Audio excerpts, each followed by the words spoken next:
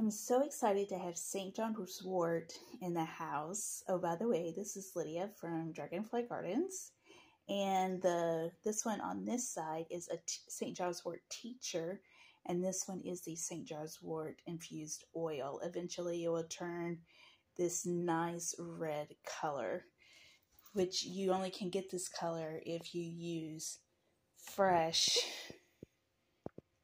Look at that. Isn't that gorgeous? Fresh, slightly dried St. John Wort's flowers. And it has to be a certain brand of the Latin name of St. John's Wort to give you that lovely color for healing. St. John's Wort is really great for nerve pain. Talk to you later.